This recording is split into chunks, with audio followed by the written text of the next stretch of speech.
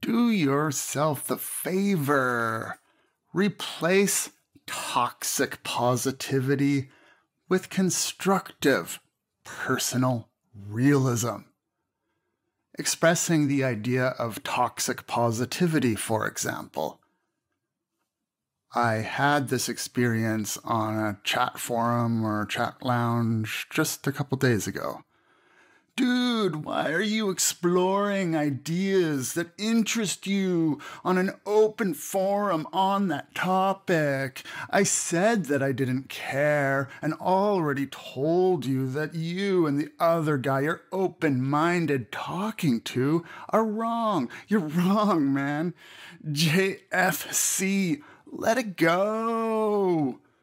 Another example. Imagine a person who is just too zoned out, that he told you to lighten up or look at the bright side when you tell him there is a fire and flood in the building, city, and forest next door. He might say, let the sky and lava do their thing because the sky and lava deserve to do their thing too, man. This event is going to enrich the soil. Instead of making things better or accepting reality, the approach above prevents realistic concern and so makes an affront of a happy message that in truth has very dangerous consequences. Expressing the idea of constructive personal realism, for example. I first thought of the term constructive realism for this video, but it was taken, so I looked it up and actually found readily that the term applies, and it fits theoretically in the formal history of the notion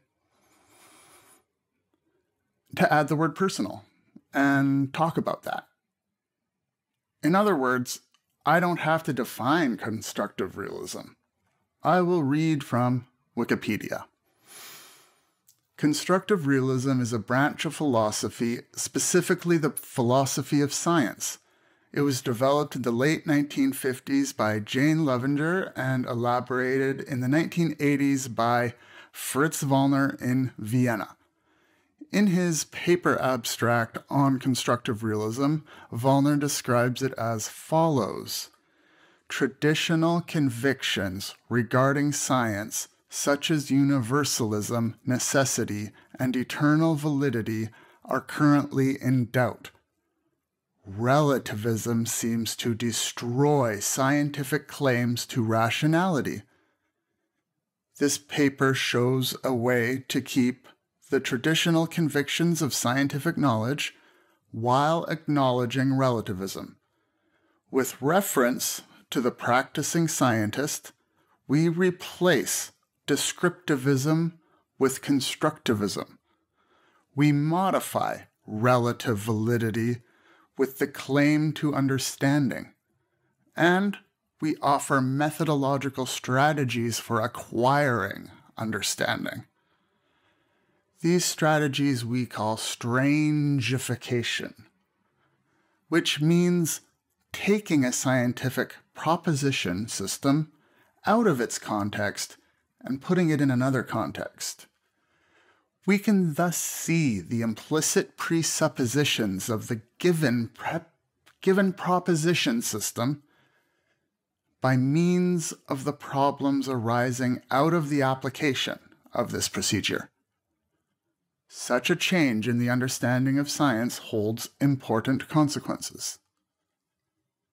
Within the philosophy of measurement, Jane Levenger described the relation between a construct, scientific model, or construction of reality, and the reality itself. Now referred to as construct realism, recognized chiefly in philosophy of measurement, psychometrics, Levenger's view is expressed in the following quote in the context of real human traits, cognitive and/or behavioral patterns that tend to occur together.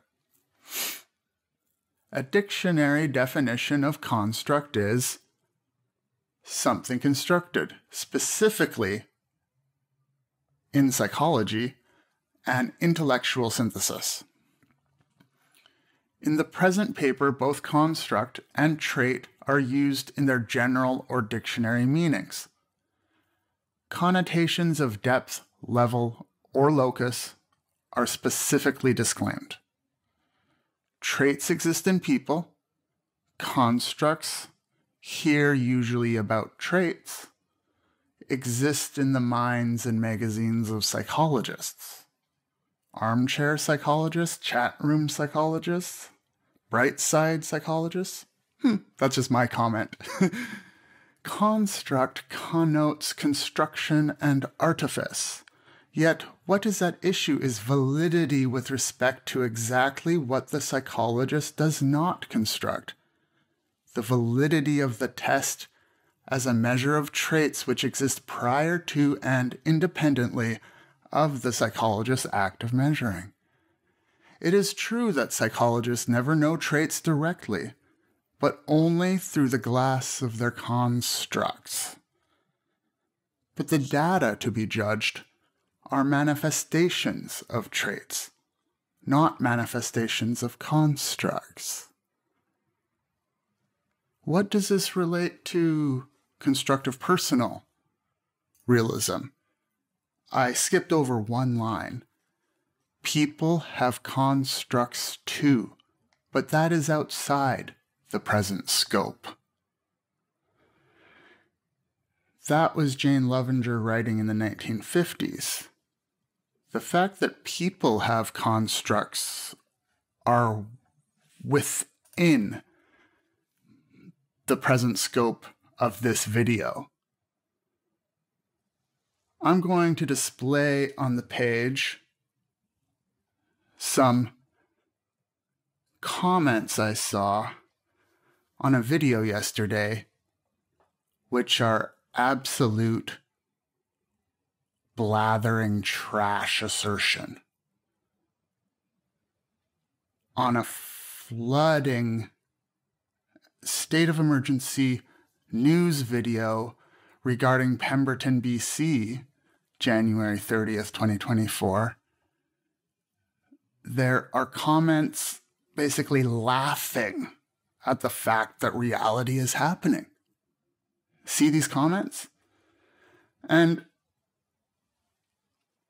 see that one comment about a Hamas tunnel under Pemberton? Well, these commenters seem happy, so I guess they're positive. That's positive, man. Let it go, JFC. That's enough. Enough of that.